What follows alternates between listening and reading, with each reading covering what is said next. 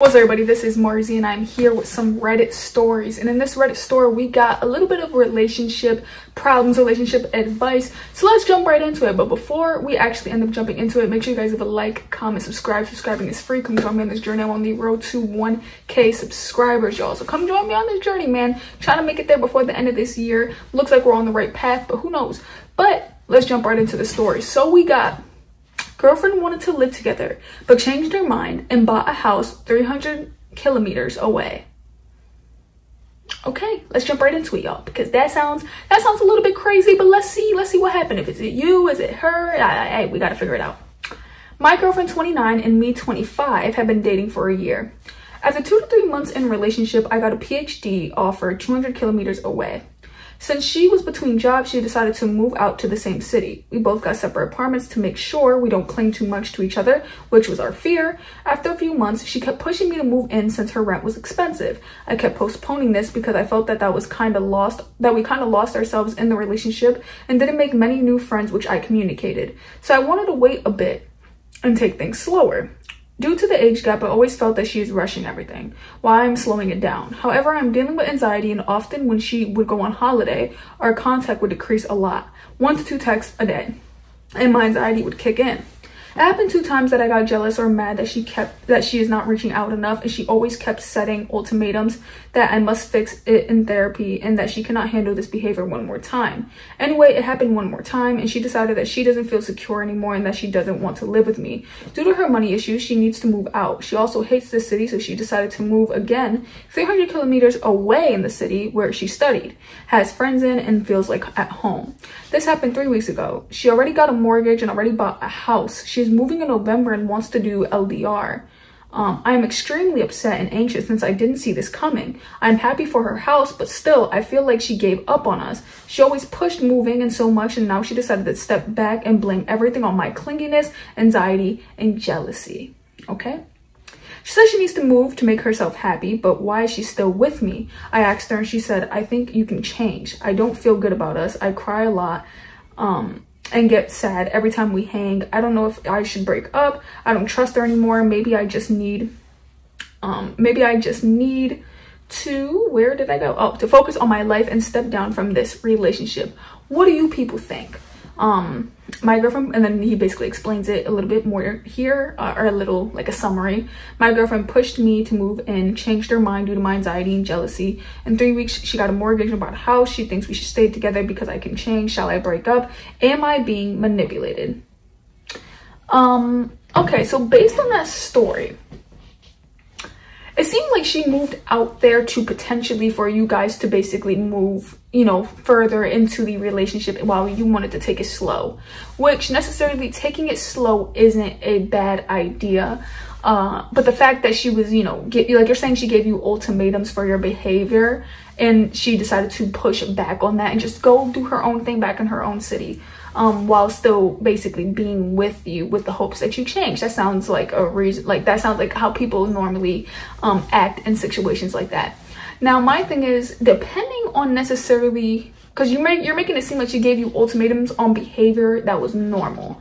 Now, if it's like she gave you ultimatums on bad behavior and just choosing to distance and just be in another city, ultimately, I don't think she made a bad decision here. I honestly don't see the problem. And also, too, she's waiting for you to commit and you're not committing, right?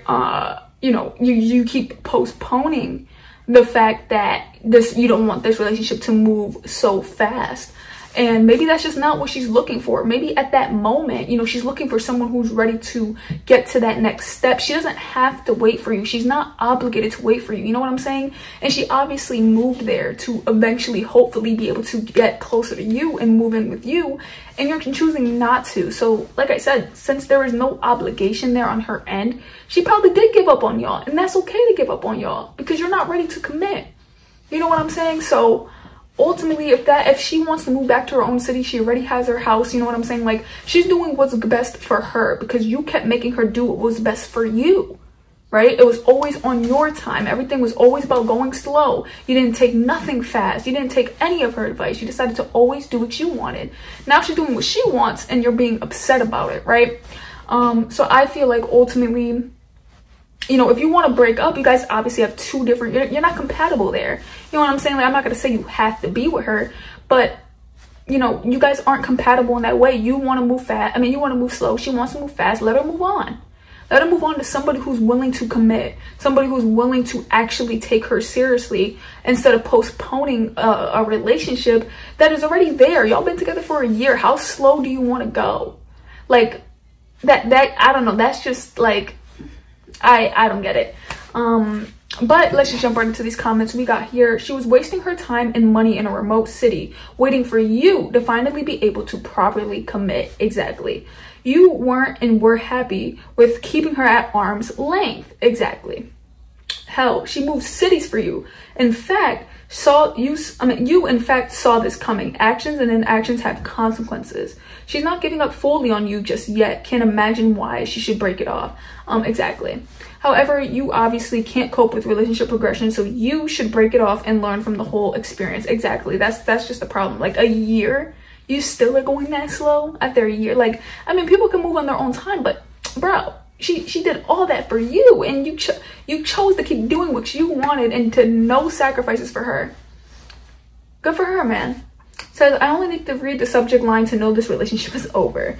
Someone put here, you need to do some work reframing this. How did you not see this coming? Someone told you quite clearly that what was going to happen if you pushed their boundaries. You pushed their boundaries and the thing happened. Why are you confused? Have these kind of boundary pushings without consequence behavior been modeled for you before? Exactly. So because they were talking about the ultimatum part right there. Someone put, you didn't want to move in with her, but you expected her to text you constantly. Exactly. I'm telling you, sounds like you pushed her away and blamed your issues on her, so she decided not to wait for you anymore.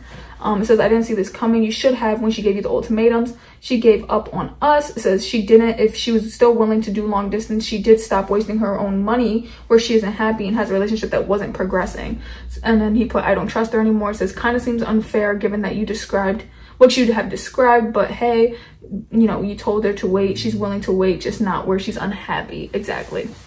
I feel like that's a crazy mindset. He really tried to sit there and make it seem like he was the good guy in that situation. It's like, bro, I don't know. I do not know. I feel like that relationship definitely needs to, I mean, it could be worked out, you know what I'm saying? But if he can realize that, you know, he wasn't making no sacrifices, he wasn't putting no effort, and she was doing a bunch of the sacrifice, of the effort, of the, you know, wanting to progress the relationship, and you just couldn't. But all right, guys, I'm gonna end this video right here. Hope you guys enjoyed. Make sure you guys leave a like, comment, subscribe.